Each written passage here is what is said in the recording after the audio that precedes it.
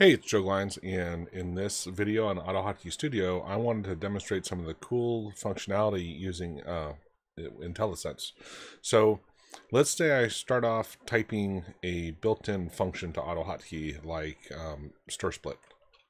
Stir split, there we go. And notice how the blue, I don't think if I zoom in, it'll actually increase the fonts on the IntelliSense.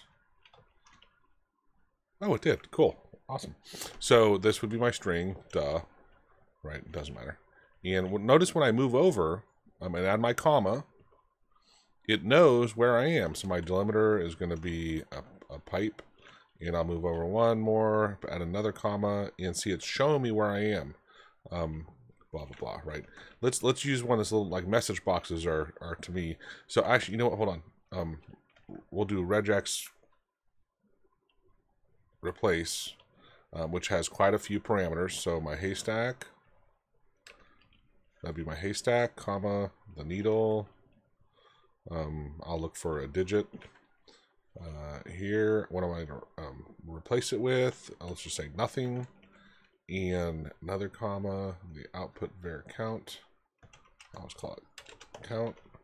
So anyway, you can see how when it's really long, right, it's super helpful to have the highlighting keep showing up where you are, and I can come out of this and come back in, and usually it does a good job of showing me where I am, right? So it's super helpful. This is in a function in Sight, which is the default editor that I used to use a lot. I still use it, but not for coding an AutoHotkey. I actually did. Let's see here. So regex. I think I did replace, right?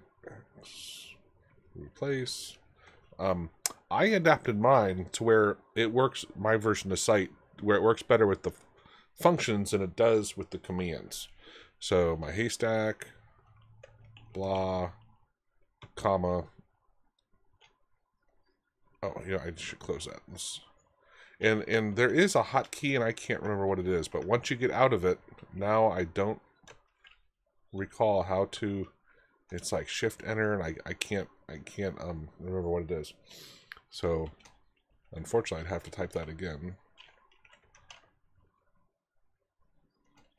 Let's see if that'll pop up.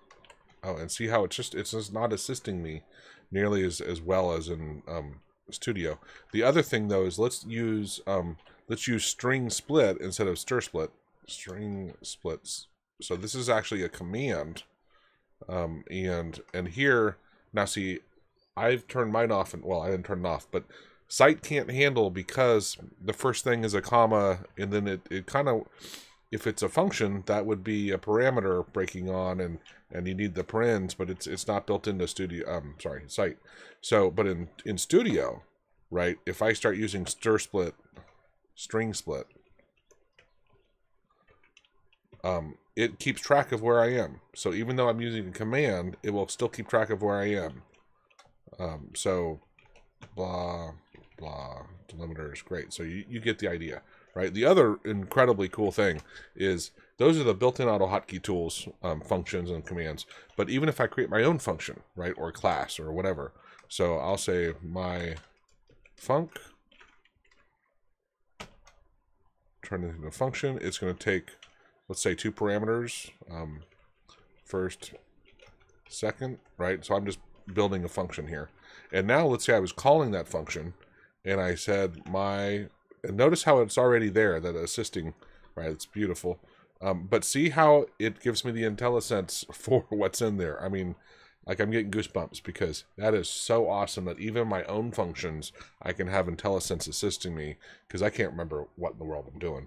And it's just really great to have that thing popping up all the time. So enjoy the IntelliSense in Studio because it's kick butt, and it really helps you be much more productive. Cheers.